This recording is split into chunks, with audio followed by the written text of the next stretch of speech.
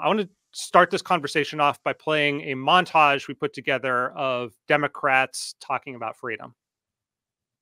Honored to have been asked to speak on tonight's theme about what matters most to me, to you, and all of us Americans: freedom. Protecting your freedom to vote, your freedom to love who you love.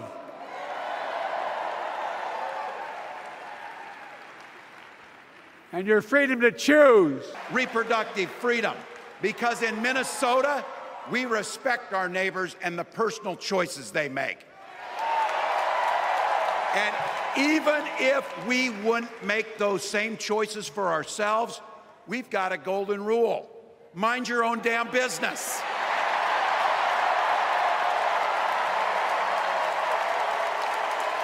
And that includes IVF and fertility treatments.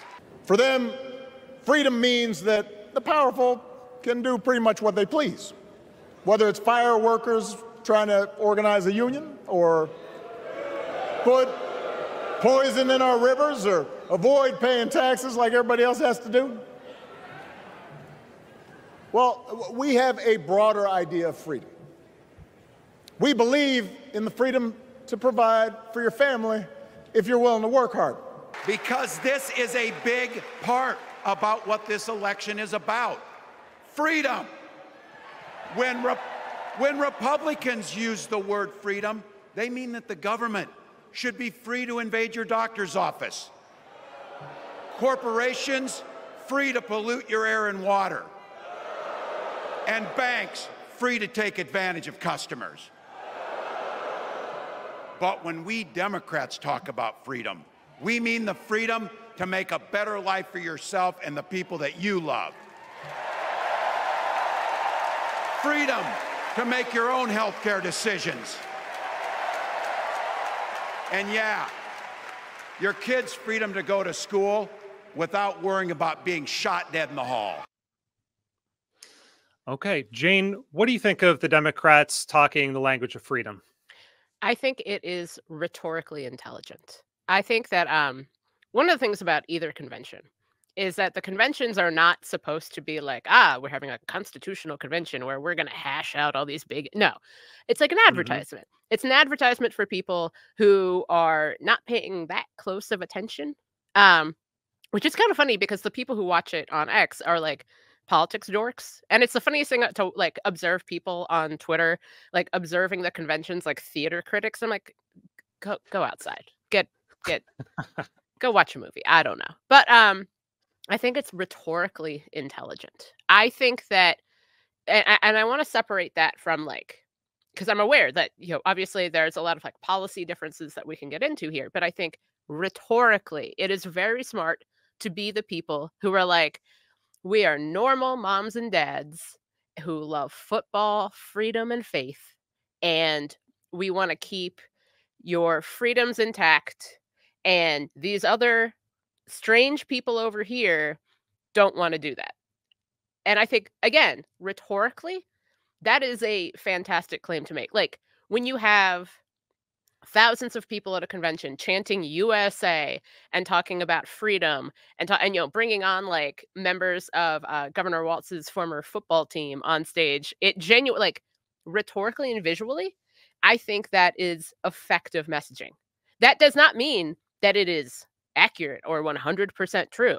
Just as the RNC, like, bringing on folks who are, who have, I think at the RNC, like, you see the same kind of thing of like talking about freedoms and faith and talking about how Democrats are standing in the way of both of those things. Like, again, it's rhetorically effective.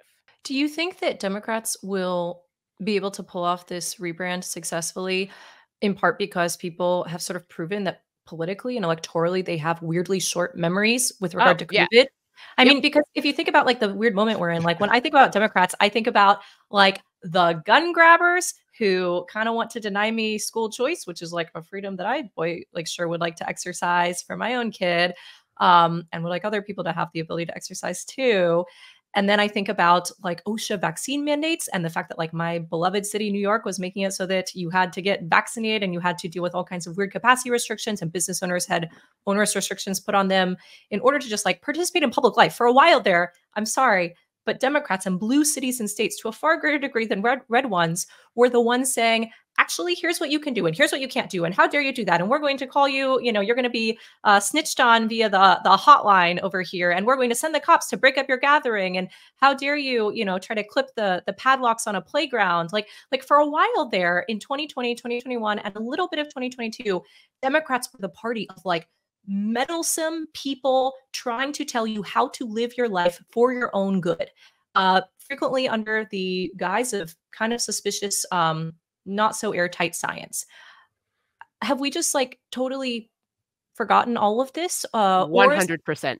And so yes, it's just we like, have. we're just fully memory holding it. And now Democrats, do you think they're leaning into the freedom messaging to try to almost erase people's minds further from this and to distract and be like, nope, actually we were never the party of anti-freedom and walking you inside your houses. Now we're the freedom folks.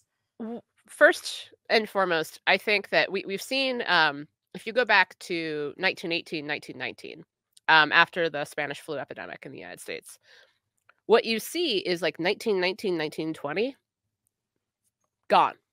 People didn't want to talk about it. People didn't want to think about it. Like a lot of media of that era, and like from every grade, like let's keep in mind every era has its own popular culture. The popular culture of like 1919, 1920, nothing about the Spanish flu epidemic. So like this isn't new, but yes, I do think that people are memory holding COVID. Part where I think that the COVID hangover might still linger is it's not so conscious, but it's a little bit like when you're saying we're for freedom to choose your own healthcare, for instance. It kind of in some people just triggers this instinct of like, well, wait, weren't you the party of vaccine mandates? Like there's something that is triggered there that is like it doesn't quite hit as hard as it used to in pre 2020. But it is nice to have Democrats embracing freedom as a value. I think it says something encouraging about the political moment that they're trying to speak that language, because it feels like freedom. Freedom is a word that they've been scoffing at for decades now, to be honest. Like it got a really bad rap during COVID. You had celebrities out there literally saying, fuck your freedoms. And now we're giving freedom a big hug again and like embracing this really foundational American concept, which I think it is good.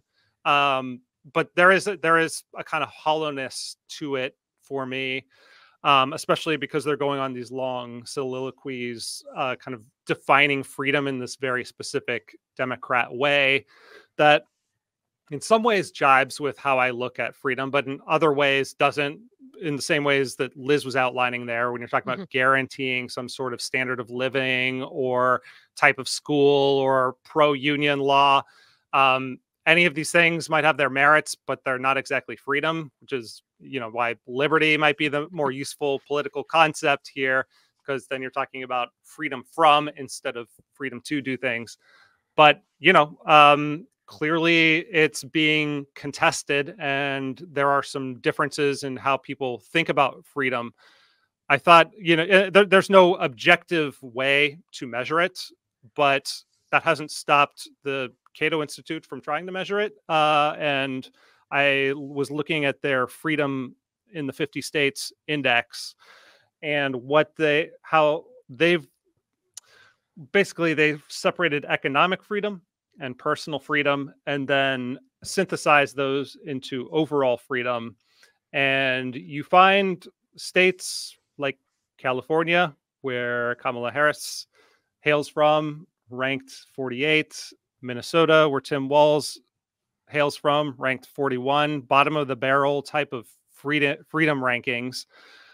Although interestingly, when you go to Cato's rankings of personal freedoms, a lot of that flips, and you've got California at 11 and Minnesota in 20 and states like Texas at 50.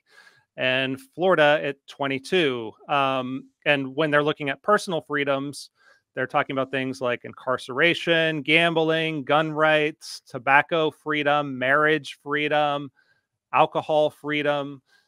So I'm wondering if this is really the disconnect. We as libertarians like to look at things as freedom as a unified concept, and it may be that the parties are just not willing to tie these two concepts together, and you've got to pick your poison. Hope you enjoyed that clip from Just Asking Questions. You can watch another one here or the full episode there. We have an audio version of the podcast, which you can subscribe to using the link in the description, and subscribe to Reason TV for notifications when these episodes go up every Thursday.